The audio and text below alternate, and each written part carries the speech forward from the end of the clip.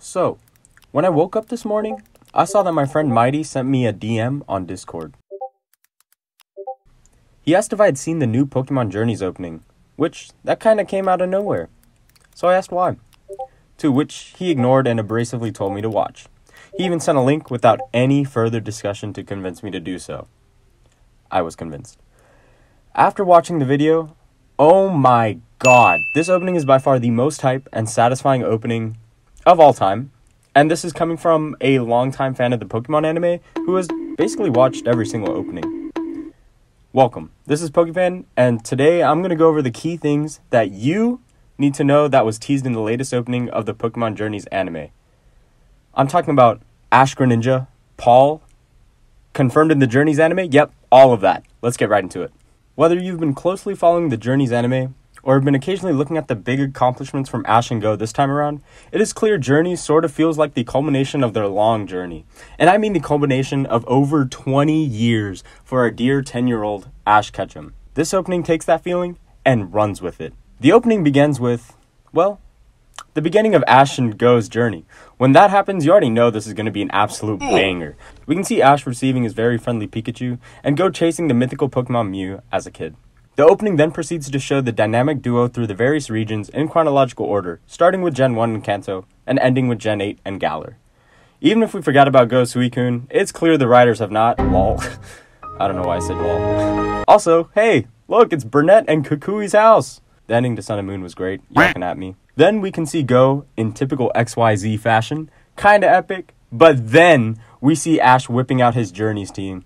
Just to quickly note, bro, my man Ash decided to use an action replay, just like a certain trainer from the Sinnoh League, but look at my guy's wrists. He's rocking a Mega Bracelet, a Z-Ring, and a Dynamax band. Clearly, Ash has had enough of losing in his past 20 years, because this guy's resorting to going all out. This is very epic, and oh my god, the team.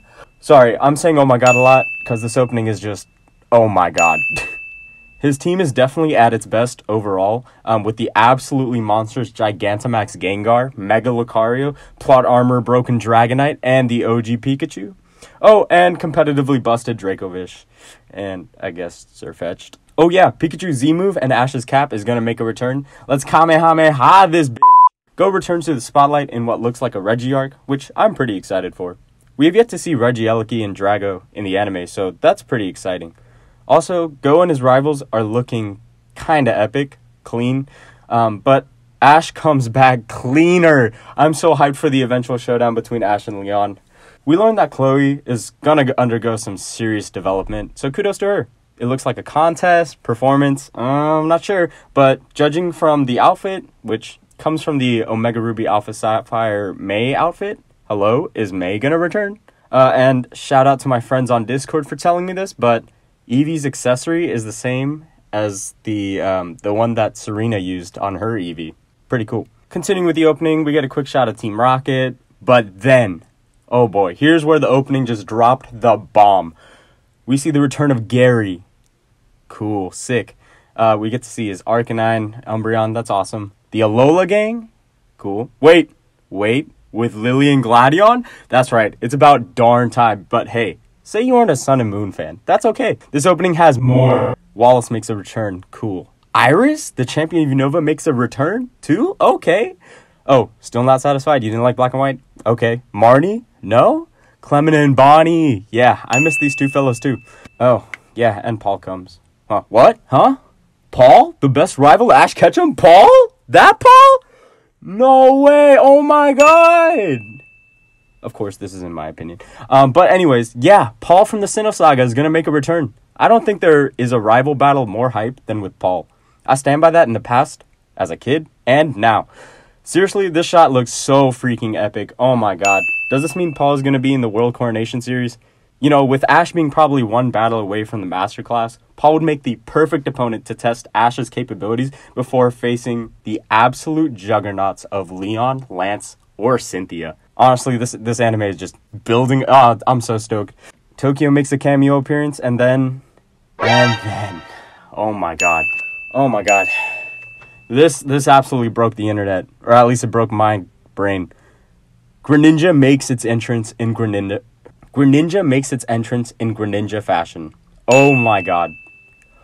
Oh my god. Oh my god, dude. Oh my god. It's Greninja! We've been waiting for this moment since the Sun and Moon anime.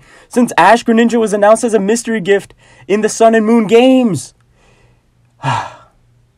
Anyways, it would be exciting to see how Ash and Greninja's reunion will be handled. I would hope for at least one epic battle with Ash using Greninja.